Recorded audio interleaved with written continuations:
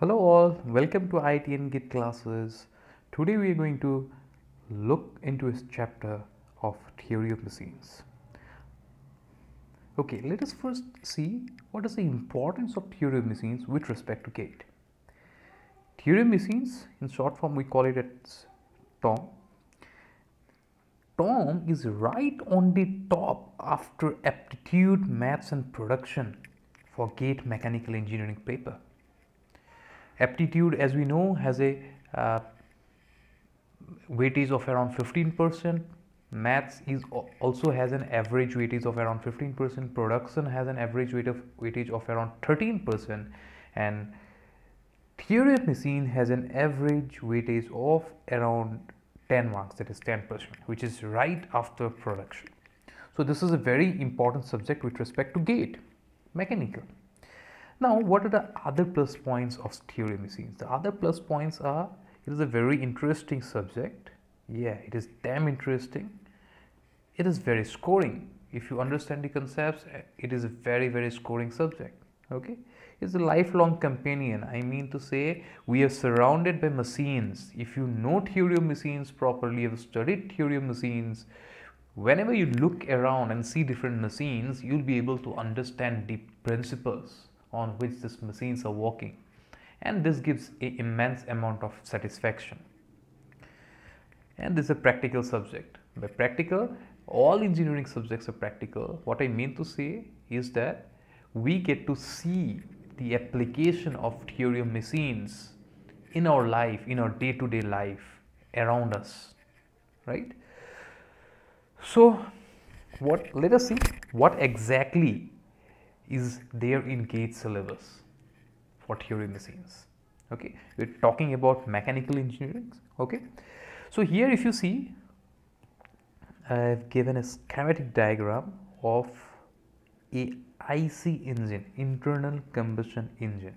Okay, so I'm not going into detail, but let me see what are we can find out the different chapters that will be required to be studied to actually design this IC engine.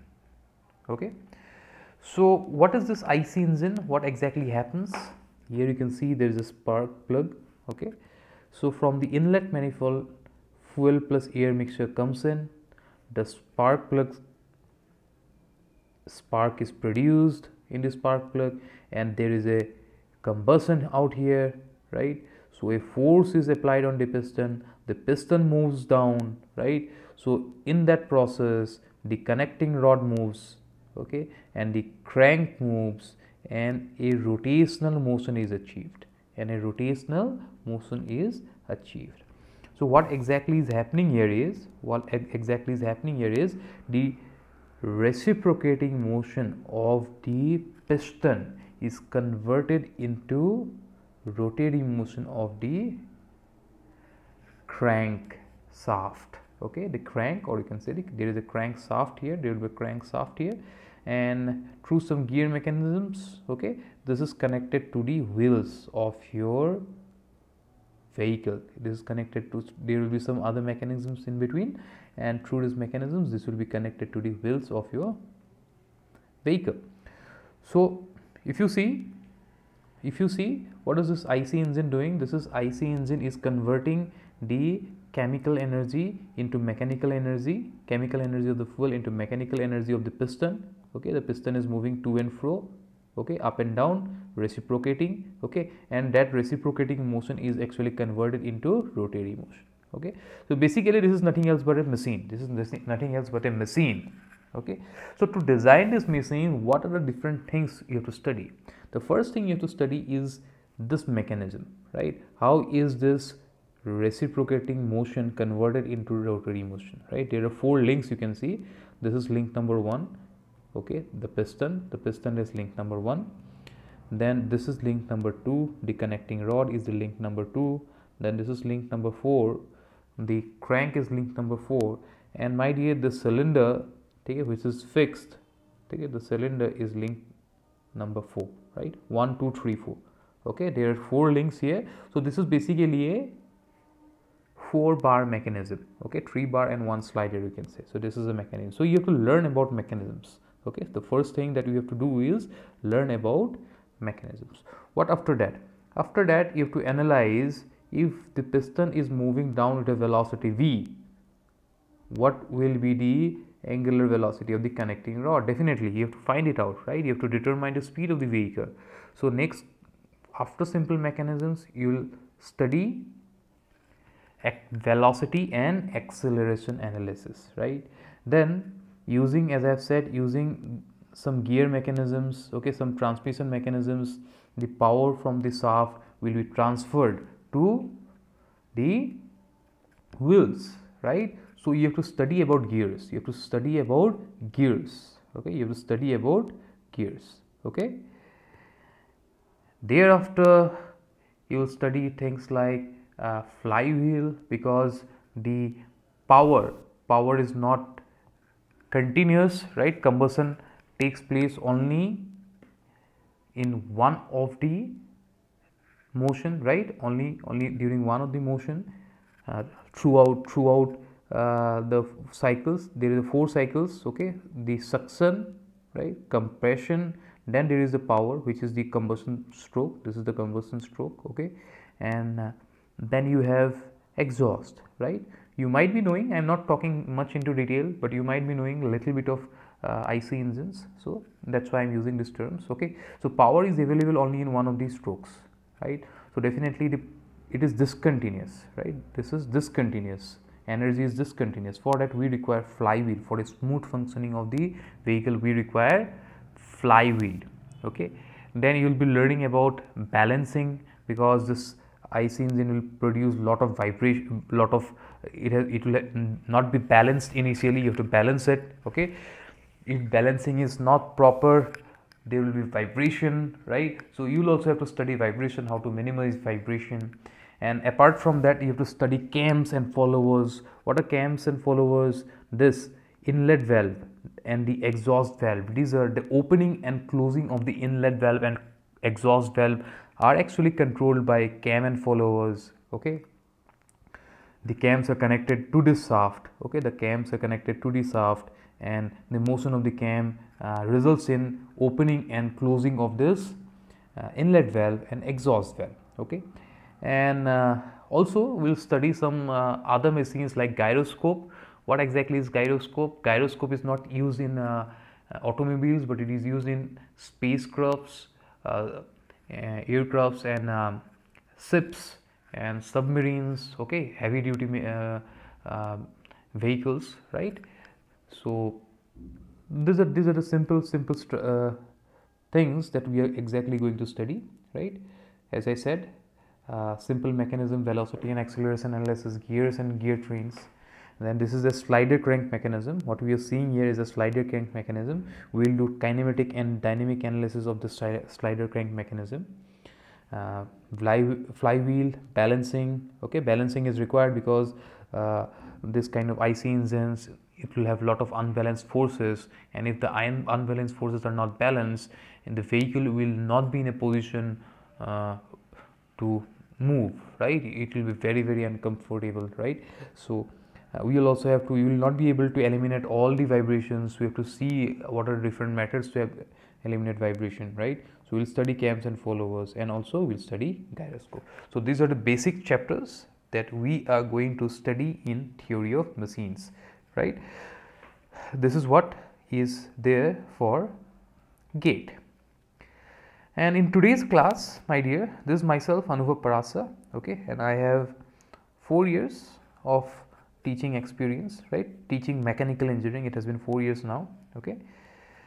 And in today's class, we are going to go through gears. Today's class, we are going to take up the chapter gears.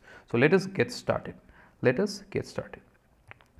So what exactly is gear used for? What exactly is gear used for? The function, there are three basic functions of a gear, okay. So what are the 3 basic functions? The first is to transmit power from one shaft to another. Transmit power from one shaft to another. Suppose there are 2 shafts. This is one shaft and this is another shaft, Okay, there are two shafts, let me say. There are two shafts, this kind of shafts. Okay, so one of the shaft it is rotating. Okay, one of the shaft it is rotating, and you want this motion be transferred to this shaft so that this shaft also rotates. Okay, so what are the different mechanisms possible? You can use a belt drive, you can use a rope drive, right? You can use a chain drive. But my dear, this drives, there is a problem with this drives. What is the problem with this drive is that this drives cannot completely eliminate the problem of slip. This drives cannot completely eliminate the problem of slip. Okay, so but we don't want slip. We don't want slip. So what is the best option? Okay, what is the best option? If you don't want slip to transmit power from one shaft to another, it is gear drives. It is gear drives. Okay, what is the second function of gear? It is to magnify torque. It is to magnify the torque. I'll just give you an example. You must have ever driven a car or a scooter, geared scooter, or a motorbike. If you've driven it, it's good. You'll be able to catch up what I'm talking about. If not, you can ask your father or mother, whoever, any of your parents or your brother, sister, if they have ever driven, right? So the vehicle always starts from gear 1. Whenever the vehicle is at rest and we want the vehicle to start moving, we shift the gear to gear 1. And as the vehicle starts moving, slowly shift the gear to gear 2, then we move on to gear 3. As the speed increases, we move on to higher gears. So why are we doing this? Why we always make the vehicle start from gear 1? Because gear 1 is a smaller gear and it helps us to magnify the torque. See, the IC engine, it is going to produce almost same amount of power. Okay, so power is going to produce certain amount of torque. Okay, so this torque, when a vehicle is in stationary condition, it requires maximum amount of torque to make the vehicle move. And once the momentum is created, slightly comparatively less amount of torque is required for a vehicle to move.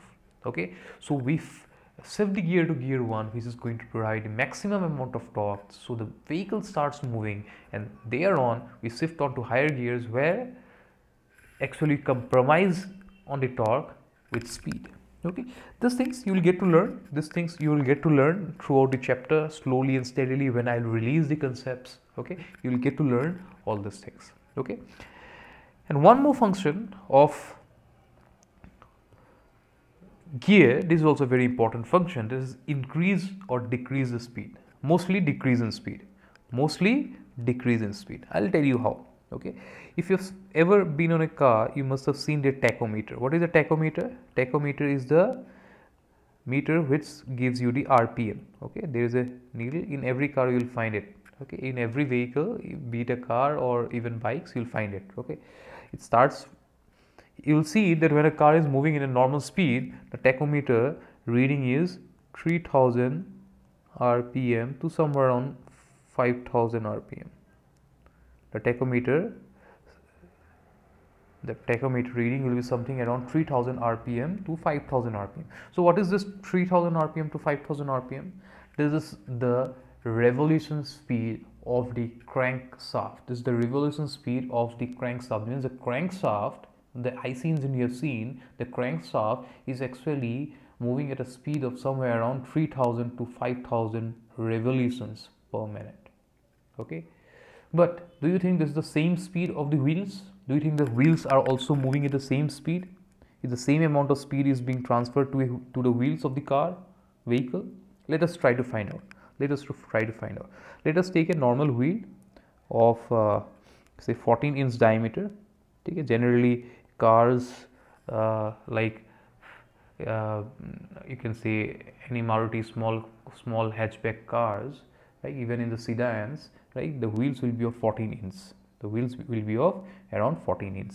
So if it is 14 inch, so diameter is 14 inch, diameter is 14 inch, 14 inch means 14.5 into 2.52, 1 inch is equal to 2.52 centimeter. So this is equal to 14 into 2.52 is 35.28, 35.28 centimeter. Okay, 35.28 centimeter. Diameter is 35.28 centimeter. Okay, so in one revolution of the wheel, if the wheel revolves makes one revolution, what is the distance covered? Can I say it is equal to pi into d? The distance covered is equal to pi into d, right? That is 35.28 multiplied by 3.14. okay, I'm taking an approximate value, so it is somewhere around 110 point something. I'm not writing the full, right? I'm just taking a approximate amount. Okay, so 110 centimeter, right? So the wheel is traveling a distance of 110 centimeter in one revolution, right? One revolution. In one revolution. Okay, now let us say the car is moving at a speed of 60 km per hour. The car is moving at a speed of 60 km per hour. Okay, so what is 110 centimeter? Can I say it is equal to 1.1 meter? 110 centimeter is nothing else but 1.1 meter. So in one revolution, okay, the car moves ahead by 1.1 meter. Let us see how many meters is 60 km per hour. This is equal to 60 into 1000 meters divided by 60 minute. So in 1 minute, if you cancel the 60, in 1 minute the car moves 1000 meters, right? If the vehicle is moving at a speed of 60 km per minute, per hour, means it is moving 1000 meters per minute. I hope you are getting it. Okay, so how many revolutions of the wheel? So in 1 minute the wheel will revolve 1000 divided by 1.1, right? Because one revolution of wheel is 1.1 meter. So in 1 minute the vehicle is moving 1000 meters. So in 1 minute how many times the wheel revolves? That is equal to 1000 divided by 1.1. So 1000, if you do 1000 divided by 1.1, it is somewhere equal to 909. This is equal to 909 revolutions per minute, RPM.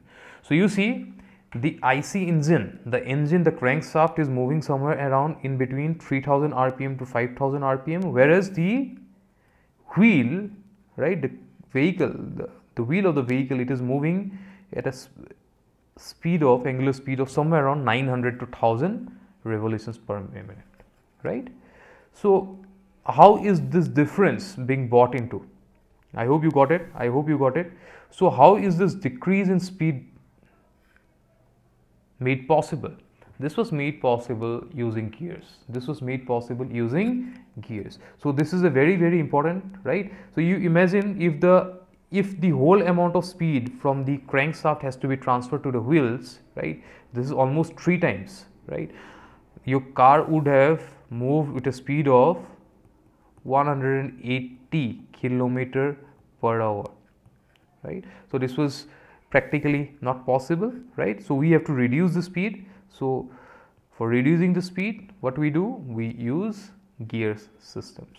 Okay, I hope you got it. What is the function of a gear, right? These 3 are the most important functions of a gear.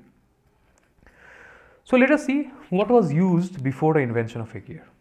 Gear was invented somewhere around 400 BC. This was the time when Gautam Buddha or Mahavir Jain were born. Okay, since that time, almost 2500 years ago, people have been using gears. But what before that? What before the invention of the gear? Before invention of the gear, people were using friction wheel. So what exactly is friction wheel? Friction wheel are simple wheels. There will be two wheels. Okay, so what they are doing, they are actually roughening up the circumference of the wheel. They are simply roughening up, making the surface of the wheel, increasing the friction in the surface of the wheel. Now when these two wheels are pressed against each other, okay, and connected using shafts, the rotation of one wheel makes the other wheel rotate because of the friction, okay. But this kind of drives had some problem. This could be used only for low power transmission or low speed. What was the problem? At high speed and high power transmission, slip occurs. Okay, this kind of devices where slip occurs are known as negative drive. What are example of negative drive? Belt drive. Belt drive is also an example of negative drive. Rope drive. Okay, these are example of negative drives because slip occurs. Okay, now gear is example of a positive drive. Okay, so how to eliminate? So it could be used only for low power transmission and low speed, right? So how to use, what to do for high speed and high power transmission, right? People said why not increase the roughness, and instead of roughness, why not make some projections here, along the circumference of the friction wheel, and this is how gears came into being, Let us see. This is what they invented. These were the friction wheels, and they made some projections, on the circumference of the friction wheel, right? These are known as teats. These are the teats, right? So what happened? This completely eliminated. Now no slip is possible. In this case, if this kind of things are used to transfer power, right, there is no possibility of slip. Here you can see how the gears are meshing. This is called meshing of gear. You can see no slip is possible here, right? In this area there is no slip possible, like no slip. This kind of device where no slip is possible, they are called positive drives.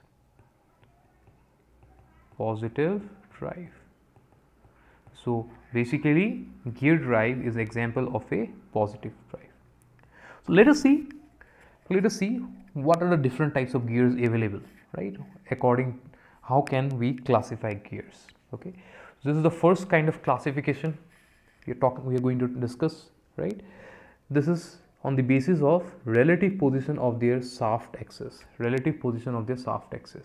Let us first consider what kind of gears we will use if the shafts are parallel. What kind of gears we will use if the shafts are parallel to each other, right? Now for parallel shafts, if there are two parallel shafts, we can actually transfer the power using cylinders. How? This is a cylinder, and let me say this is another cylinder. Okay, the power can be transmitted between two parallel shafts using cylinders. Okay, what we need to do is to make projections on the cylinders. What we need to do is make projection of this cylinders. Okay, these are some important questions they might ask you, right? So if for parallel shafts, the power rolling motion, right, can be transmitted between two cylindrical surfaces. Okay, so if you take a portion of the cylinder is a big one, right? The length of the cylinder is generally more. So if you take a portion of the cylinder and make teats on that portion, okay, those kind of gears will be used for parallel shafts. The first type of gear that we use. This is the first type of gear, first kind of gear that came into being. Okay, this is the first kind of gear that came into being. This is spar gear. So for spar gear, the teeth are straight, and parallel to the axis of rotation. The teeth are straight and parallel to the axis of rotation. You can see here, I have to give you the diagram. Let me say this is one of the shaft, this is another shaft. Okay, you can see,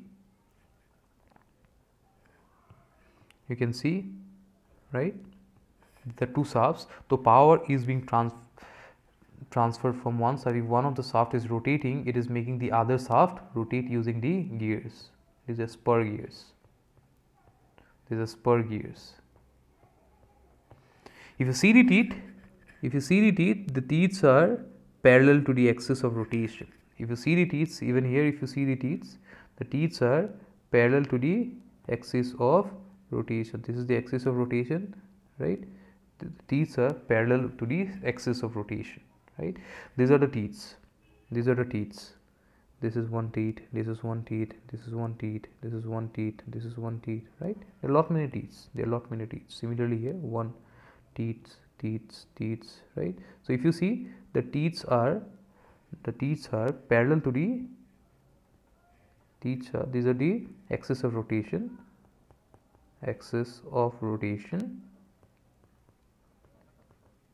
and if you see the teeth,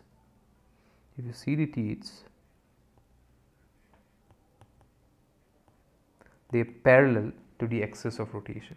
The teeth are parallel to the axis of rotation. This kind of gears are known as spur gears. But there was very bad problem with spur gears. What is that problem? The problem is of instantaneous engagement and disengagement. The problem was of instantaneous engagement and disengagement. What exactly do I mean by instantaneous engagement and disengagement? You see these teeth, right? You see these teeth, right? When they engage with each other, at an instant they will form an engagement, right? They are moving at a very fast rate. Here the engagement will take place. Here the engagement will take place, right? Just at an instant, the whole of the teeth will start engaging, and they are moving it very fast. You have seen in the RPM, right? It will be somewhere around, it might be around 2,000-3,000 RPM if the speed is high. So instantly they got engaged, and thereafter at an instant they will get disengaged. At a very short period of time they will get disengaged, right? So this resulted in impact forces.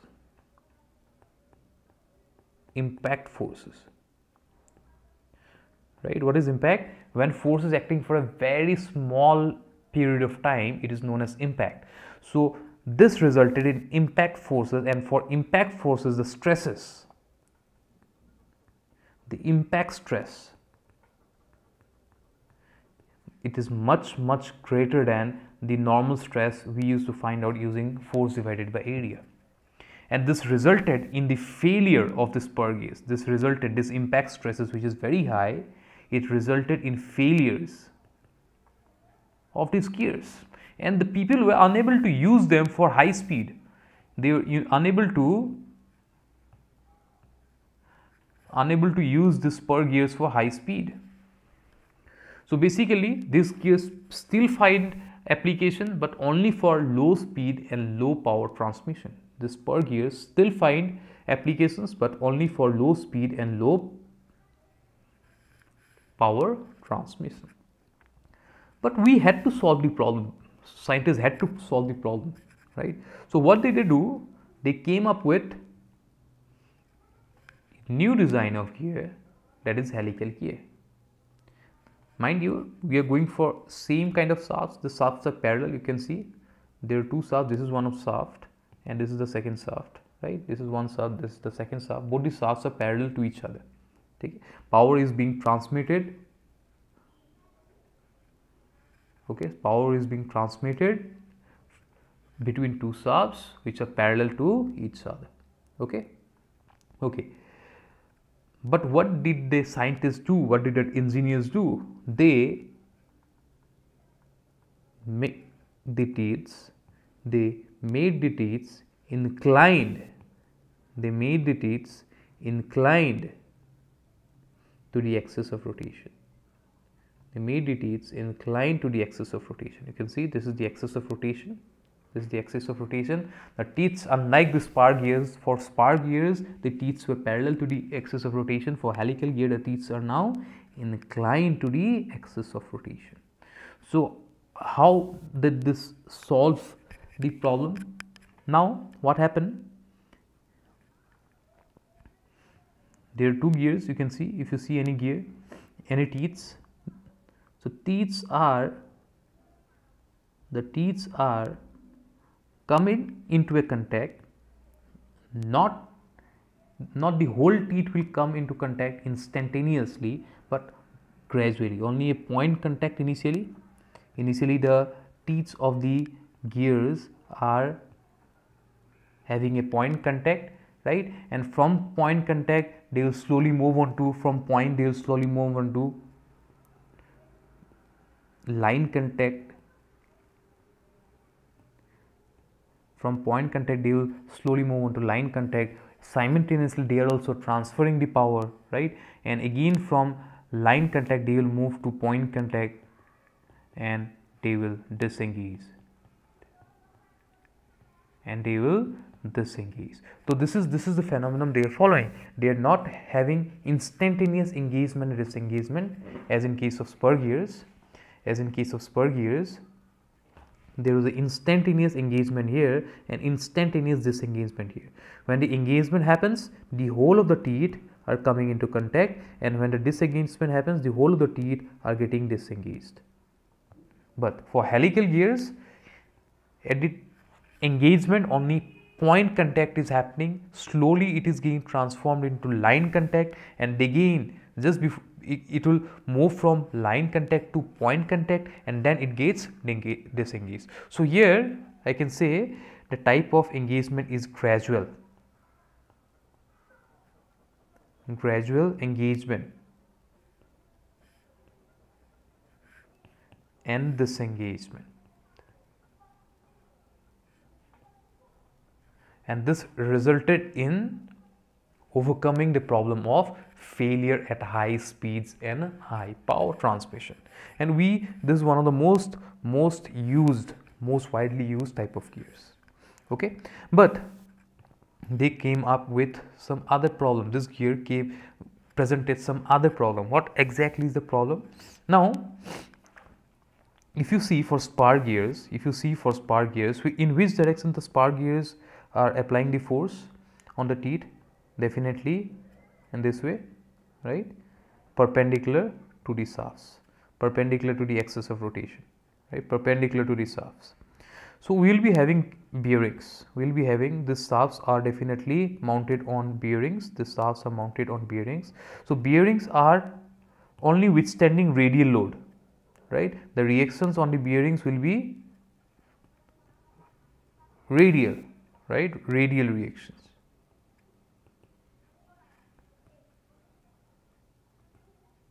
But in case of helical gears, you can see, the force will be perpendicular to the teeth. Definitely the force that is being applied will be perpendicular to the teeth. If you resolve this force, there will be two type of forces, one radial force and one axial force. There will be radial force and also an axial force. Now you have to design the bearing. For both type of forces, axial force and radial force. Now my dear, please get this point. Radial force is not helping this gear to move. What is this radial force? Radial force is this one. Do you think this axial force, this is the axial force. Do you really think that this axial force will help this gear to rotate? No, not at all. It is only causing trouble to the bearings. It is only presenting in new trouble to the bearings, right? This is a useless force, and on the top of it, it is causing a problem, right? So this is unwanted, axial force are unwanted, and this helical gears came up with this unwanted axial force. Now engineers will definitely come up with some solution, definitely. This is the solution they presented. They gave us double helical gear. They gave us double helical gear. So in double helical gears, the teeth are inclined, okay, but there are two different oriented, different teeth on either side of the gear, right? So what will happen? The two axial forces, one axial force will be in this side, and equal amount of axial force will be in this side, and these two axial forces will get cancelled out. These two axial forces will get cancelled out. So this kind of gears are known as double helical gear. This kind of gears are known as double helical gears. Now there is another kind of gear, this is known as herringbone gear. So what is the difference between double helical gear and herringbone gear is that herringbone gear is actually not practically possible. Herringbone gear is not practically possible. If you see double helical gear, there is a certain amount of gap here, right? Double helical gear will look something like this. Double helical gear will look something like this. This is one set of teeth and this is the other set of teeth. There is some amount of space here, as you can see here. This is known as tool run out. Because while manufacturing of the gears, teeth, while machining of the teeth, the tool has to take a turn, right? The tool has to take a turn somewhere here. So wherever it will take a turn, that portion will not have any teeth, right? So tool run, this portion is known as tool. Tool is going in this way. Then when it reaches here, it has to take a turn, okay? Then it will come in this way, right? So definitely this portion will have no teeth. So this is the practical gear. Double helical gear is a practical gear, okay? Herringbone gear does not have this tool run out. Herringbone gear does not have this tool run out. So if you draw herringbone gear, how it will look like? It will simply look like this. There is no tool run out for herringbone gear. But questions are being asked, what is herringbone gear, what is double helical gear, right? In both these gears, herringbone gear, double helical gear, the axial thrust is missing. The axial thrust is missing, okay? Now, this was about parallel shafts. This was about parallel shafts. Let us see what will happen if the shafts are intersecting. Let us see what will happen if the shafts are intersecting. The rolling motion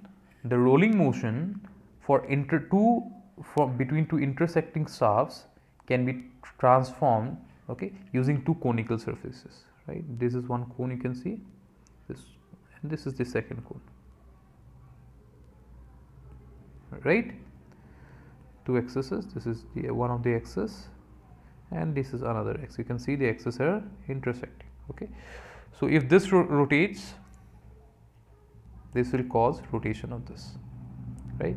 So if you use a part of the cone, we can use a part of the cone to form gears. We can use a part of the cone to form the gears, right? This kind of gears are known as bevel gears. This kind of gears are known as bevel gears, okay? So this bevel gears, you can see the shafts are intersecting. The shafts are intersecting, right? This is a shaft, this is a shaft, and these are intersecting. Okay, it needn't be perpendicular. It didn't intersect at a 90 degree, but generally it does. Okay, now again, bevel gears can be classified as straight bevel gear or spiral bevel gear. Bevel gears can be classified as straight bevel gear or spiral bevel gear. What is straight bevel gear? If the teeth are straight, the gear is known as, the teeth are straight. This is how we draw it. Bevel gears. This is one of the shaft. This is one of the shaft. So if the teeth are straight, okay, the teeth are straight, then the gear is known as straight bevel gear. And if the teeth are curved, if the teeth are curved, here you can see the teeth are straight, right? If the teeth are curved, it is known as spiral bevel gear, right? This classification is easy, but the more important point to remember about here is about where are bevel gears used. Bevel gears are used for intersecting shafts. Okay, so bevel gears are a part of cone. Okay. Bevel gear is part of cone. These are known as generating surface. This is the gear generating surface.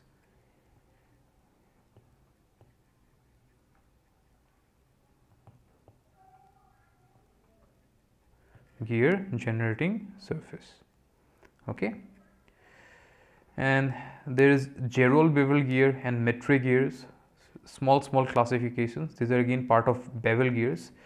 If the two gears used are exactly same, if the two gears are used exactly same, exact bevel gears, they need not be same, right? As in this case, they need not be same, right? But if they are exactly same, they are known as metric gears. They are known as metric gears. Okay, and what is gerol bevel gear? Gerol bevel gear are actually bevel gears with very small angle of curvature. If the tooths are very smallly curved, if the tooths are very smallly curved, right? On the gears, the tooths are curved but very small amount of curve. Tooths are curved but very small amount of curve. It is known as gerol bevel gear. Okay, metric gears are important. Metric gears are important. Okay, if you want to draw metric gears, you have to draw simply two exact gears. You have to draw simply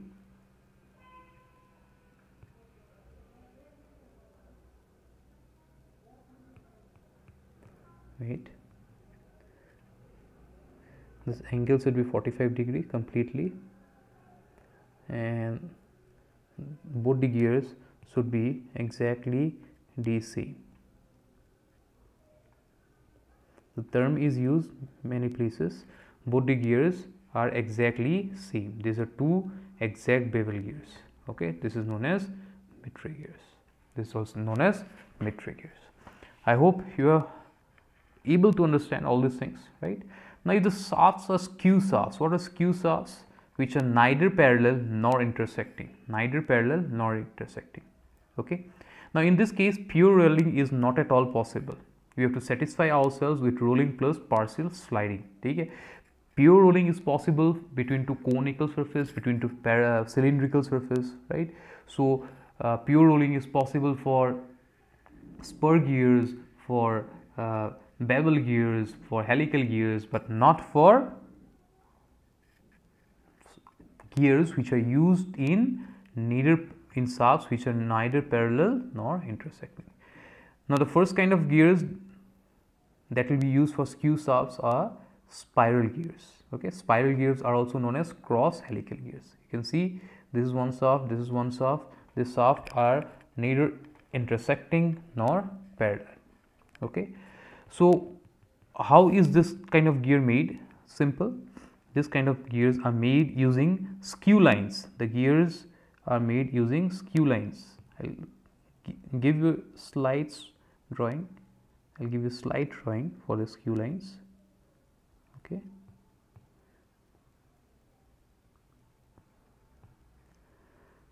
So you can see here, right? So this line, it is being revolved throughout the gear. This line is being revolved throughout the gears. This is known as skew line. This is known as skew line. And this surface is known as hyperboloid surface. The surface is known as hyperboloid surface, and these lines are known as skew lines. These lines are known as skew lines, right? Okay, so just remember, we will not go much into detail here, right? We will not go much into detail here. The lines, this kind of gears are known as spiral gear. Okay, So next is hypoid gear. Hypoid gear is also kind of a spiral gear. Only difference is that we are using a crown. We are using a crown. Even if you see here, this is one of the axes, right? And the other axis is going this one, right? Both the axes are not meeting each other, right? Both the axes are not meeting each other, right? This is coming out of the board and this is passing this way. This is coming out of the board and this is passing out this way, right?